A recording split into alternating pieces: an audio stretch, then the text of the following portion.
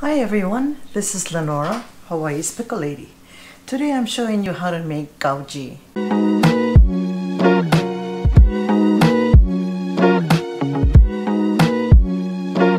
And this is like a wonton, but it's folded a little differently. You can make it in soup for noodles, or the most popular way is it's deep fried and it's served on the side of chow mein noodles or egg noodles, different kinds of things like that, or you can just eat it separate like that. Now I have the pork hash mixture which has shrimp in it, and we'll put a link as to how to make it. So when you're not using your skins for a while, cover it with plastic wrap or damp towel because it tends to dry out very easily. So I've peeled off some of the skins because they stick and it's hard to get it apart. So this way it'll be easy. And you see I put plastic wrap here, so I don't have to worry about, you know, a dirty counter or anything like that. So I just put the square right on the counter and put a generous amount of filling, maybe a tablespoon and a half. And then take a little water and go right around it halfway, and then carefully push it down.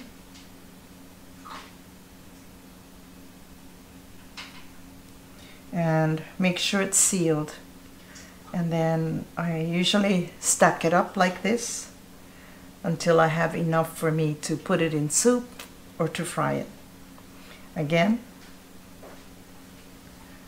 see, it's so sticky, it's starting to stick already. So put some water here, not too much, and then just carefully fold it. But be careful not to get the meat where the seal is going to be.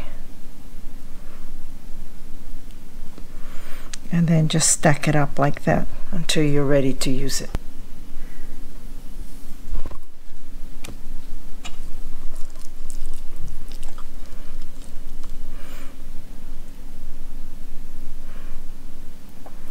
And this filling has pork hash, which is just ground pork that you can make your own, chop it up, grind it up, or you can buy it commercially. That's probably the easiest way, and it's just as good. So match it up there and seal it.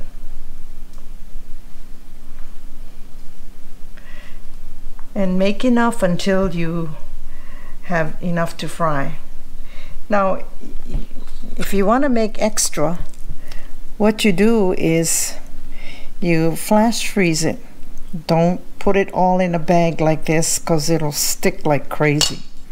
So if you want to freeze some extras, just put it on a plate but not touching each other, a plate or a tray of some sort, and then freeze it. And when it's hard to the touch, then you take it out and you can put it in a plastic bag.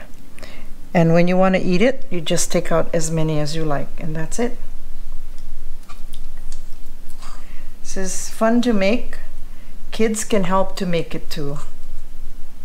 And I think when you add the shrimp, it's another dimension. It's really tasty. Sometimes at home in Hawaii, when people have potlucks, they'll just order a bunch of gaoji fried and take it to a dinner, and it goes very fast because people really like this. Now we're going to fry the gaoji, and I want to tell you that if you make this, don't make it too far in advance, because I only made this 2 hours ago, and you see how it's sticking to each other. And this is a really bad one, but I can still save it a little bit and fry it.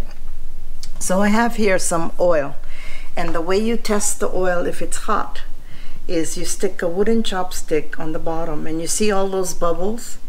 If the bubbles are there, that means it's hot enough and we're ready to go. So I'm going to carefully put this in.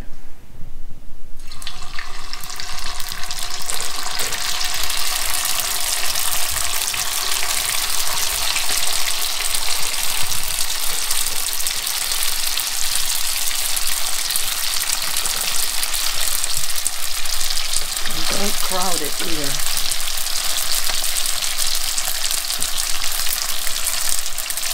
Just until it kind of browns, and the finished one should look like this.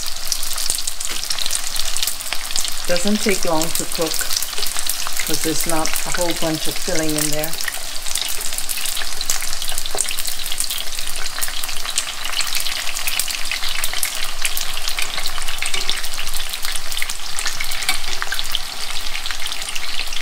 And I have a brown paper bag that I opened up, and that's how I drain my food.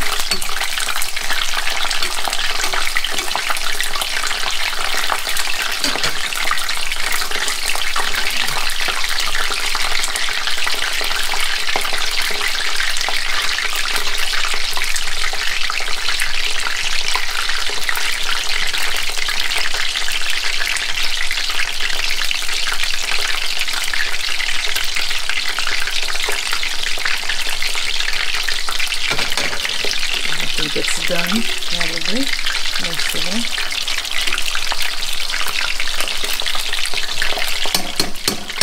And you can serve this just as is. You can make a dip with any kind of sauce, oyster sauce, soy sauce, and vinegar.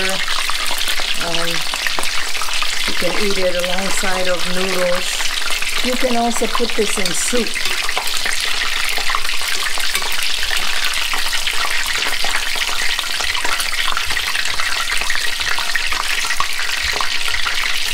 Not quite these, so I'll put these in.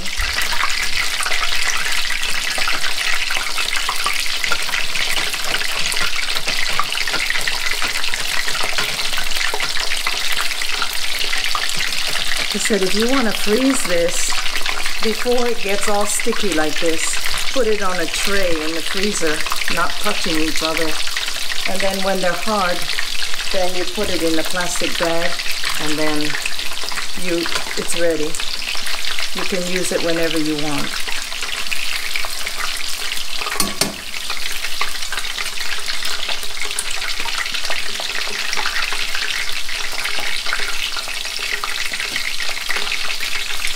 So I'll just fry the rest. Let's try this.